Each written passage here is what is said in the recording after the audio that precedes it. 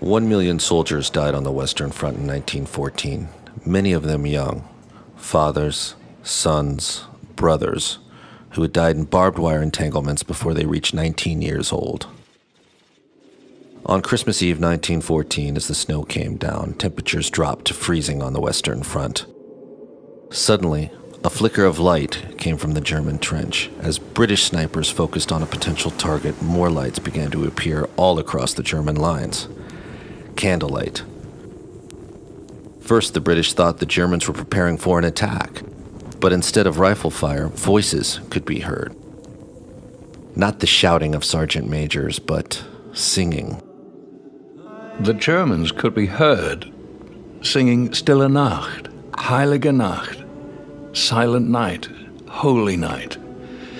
And then, after a moment of silence, our grenadiers would respond with a Christmas carol of their own.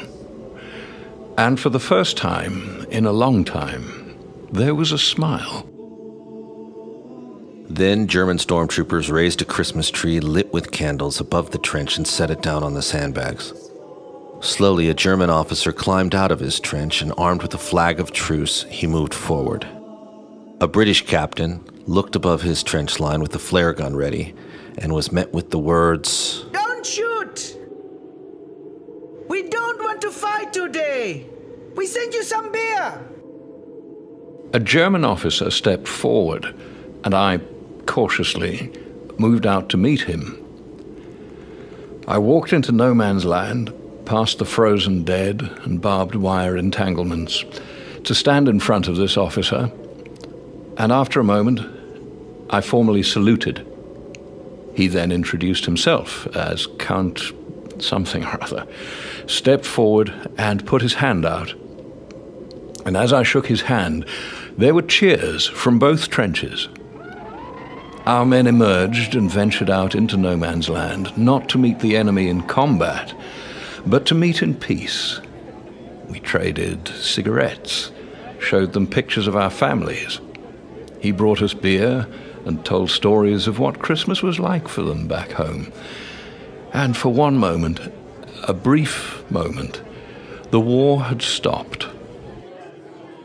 By now, both sides knew the war was going to last a long, long time, and that many of these young men would not survive it. Under the moonlight, they buried their dead, and as the snow came down, an officer pulled out his Bible, opened it, and read the 23rd Psalm. "The Lord is my shepherd. I shall not want. He maketh me to lie down in green pastures. He leadeth me beside still waters. He restoreth my soul." December the 26th, at 8 in the morning, I climbed from my trench and stood in the morning fog.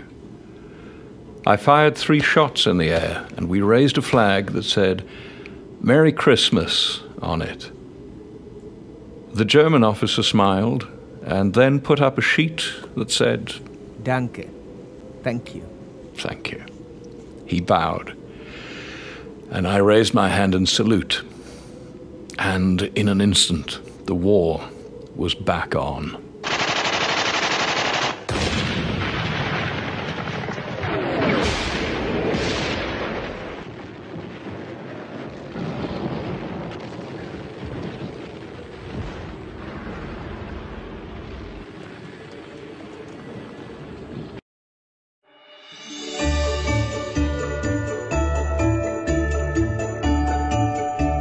Subscribe to this channel before you look uncool.